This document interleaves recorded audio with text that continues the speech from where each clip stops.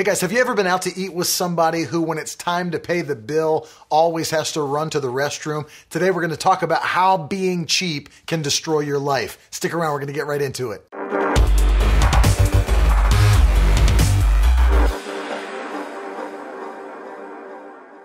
Hey, what's up everybody? I'm Ted Shuttlesworth Jr. and I'm giving you truth for life. I want to thank you so much for watching again today. And listen, if you like my channel, enjoy my videos, I want you to subscribe. And for every person who does, I'm going to send you my free ebook on 40 days to overwhelming joy. So today we want to talk about how being cheap can destroy your life. You know, the Bible says in the book of Proverbs that someone who gives freely or is generous will become prosperous, but the person who is stingy or holds back will lose everything. It is so important to understand that generosity is a mirror of the nature and the person and the image of God. God has designed His children to be generous, to be lenders, and to be people who help others who are in need. In fact, Proverbs 11:25 says that the generous not only will prosper, but those who refresh other people will themselves become refreshed. Because our lives are seeds that when we take action,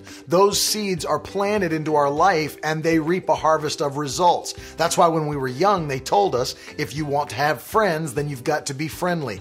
Every action you take is a seed you're sowing into your future. And people who are generous live with generous results in their life. And those who are stingy or hold back, those are the people who begin to lose everything because that's a harvest they're reaping from actions they've previously taken. In Acts chapter 20 and verse 35, the apostles are recounting the words of Christ who said it's more blessed to give than to receive. The Amplified Bible says that the person who gives is happier and more to be envied than the person who receives. If you parallel this with the story found in Matthew chapter 19, there was a rich young man who came to Jesus and said, I want to follow you and be one of your disciples. Jesus told him, you have to obey the law. And the young man said, I've done all that since I was a young man.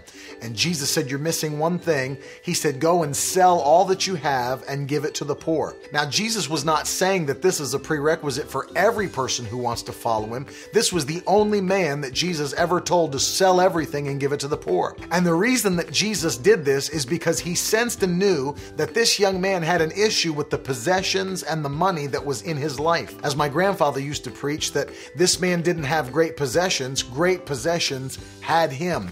And Jesus said, if you're truly going to follow after me, then you cannot let things control your life. You have to be the master of the things that are in your life. And the Bible says that the man went away sorrowful or sad because he had great possessions. Because when you live in that stingy atmosphere, in that stingy way, then things control your life and it causes sorrow and destruction to fill your life. Did you know that if you want the help of God, then you have to be someone who helps others? The Bible says in Proverbs chapter 21 and verse 13 that those who close their ears to the cries of the poor will not be helped in their time of need. In fact, in dealing with the poor, Jesus said, anytime you help any of these that are in need, that are poor, you are doing it directly unto me. Finally, the Bible says in Psalm 37 and verse 26 that a righteous man is always generously lending to others, and even his children will be blessed.